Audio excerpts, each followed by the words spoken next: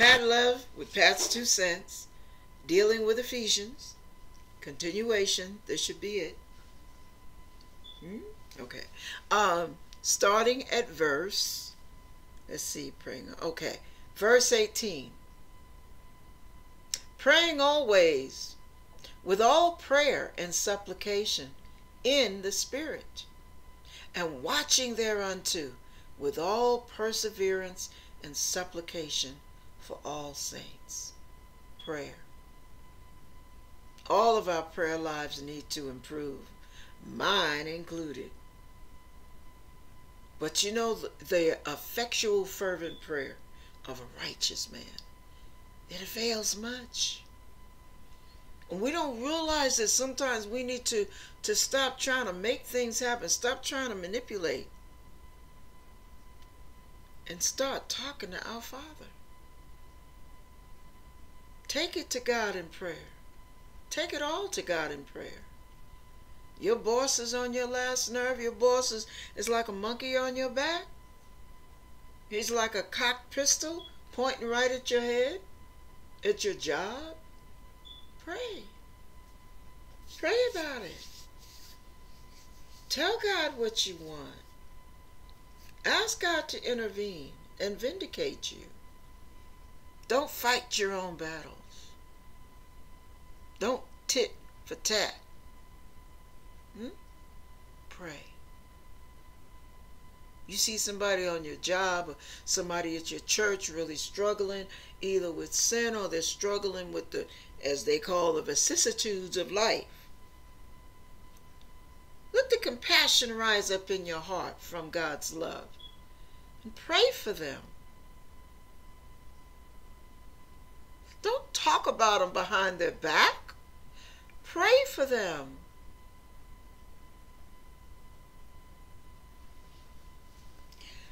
Even Jesus says, pray for your enemies. Everybody who's fussing and fuming about what's going on in the country now, those of you who are totally against Trump, just like some of you who were totally against President Obama, either one of those presidents. President Trump is in office now. And just like you should have been praying for President Obama, like many of us did, all of us should be praying for President Trump. That includes me. And I do. Are you? Because see, when your prayers get answered, it doesn't just benefit President Trump. It benefits all of us. Pray for him. Pray that God arrests his heart. Pray for the people on your job that you can't get along with or that don't like you. Pray for them. You might remind somebody of an abusive uncle or an abusive aunt. You never know why people don't take to you. And it's not for you to worry about. Like, whatever. Take it to God.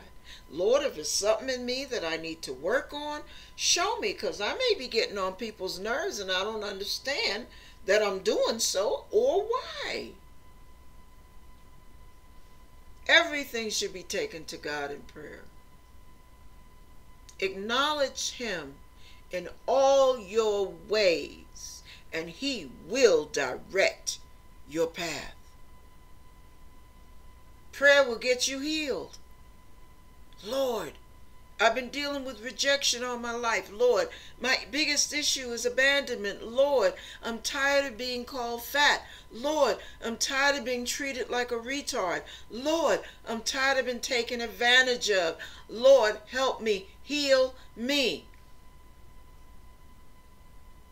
Reverse the damage. Uproot all of these hang-ups of mine. Remove all the hurts I've accumulated down through the years. Heal my heart. Heal my mind. Heal my soul. Heal my body. And you be help. Hey, here's a good one. Lord, help me to forgive the ones that I do not care to forgive. The ones that I feel deserve it the least. Help me to forgive them. Show me how to love in the true meaning of the word. That's a prayer. Show me how to love. Teach me what real love is. There are so many things you can ask God in prayer, including something silly like this. Lord, where did I put my keys? I gotta go. He's not offended by those prayers. Pray. God bless you.